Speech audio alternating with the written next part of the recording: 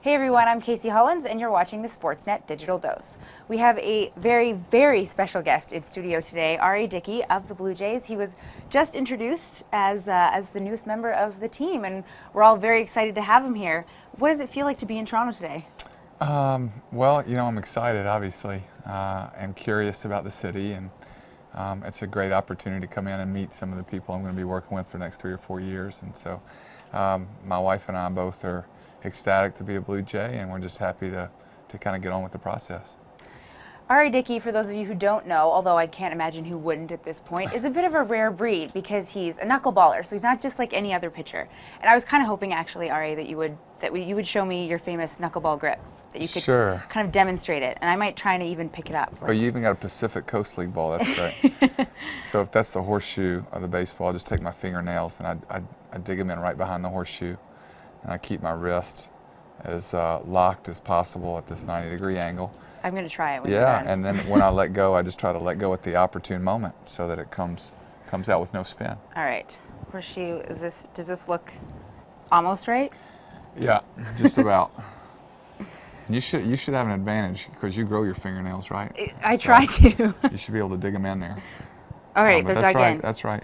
You got the pinky. There we go. Now, I'll have to work on that. Yeah, we'll throw it about 50,000 times and you should be able to get it. 50,000. Got it. I'll work on that. I noticed that you're pretty big into Twitter, and the young guns here in Toronto are on Twitter all the time, interacting with fans. Is that something that you see yourself getting into, maybe? Yeah, well, I love Twitter. I think it's a neat way to interact with fans, and I've always enjoyed. For me, it's not the frequency, but the substance. So I may not be on there as much because I got 4 kids, and they keep me busy. They keep you busy. Yeah, but when I do get on there, I really enjoy it.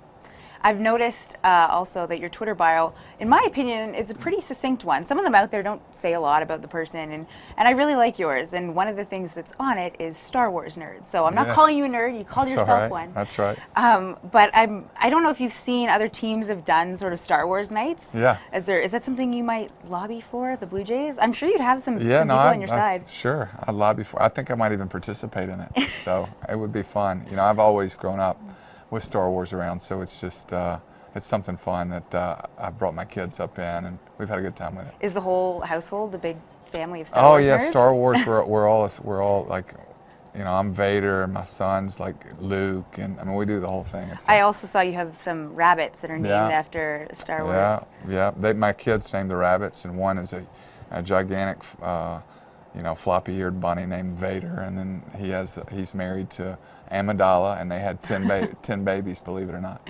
Oh, that's pretty impressive. Yeah. Well, I'm looking forward to a Blue Jays Star Wars night if that does happen. Yeah, I will participate. I will wear a costume. That I can promise.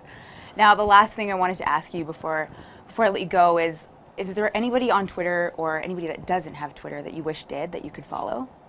I only follow 12 people, so I don't follow 12. a lot of people. Yeah, but I enjoy just the interaction, like the in the moment interaction. So like if somebody's tweeted me and I tweet them back, and then they tweet me and we get something going, it's fun. Well, if you get that going with any of the fans here in Toronto, they're going to love it because we are all about that and all about the social media. So that'll be pretty exciting. Yeah. Well, I don't want to take up any more of your time, but thank you so much for coming in today. You're welcome. And we're looking forward to having you here in Toronto. We're looking forward to the season. Yeah, you bet. That's all we've got for now, but check back in a little bit for another Sportsnet Digital Dose.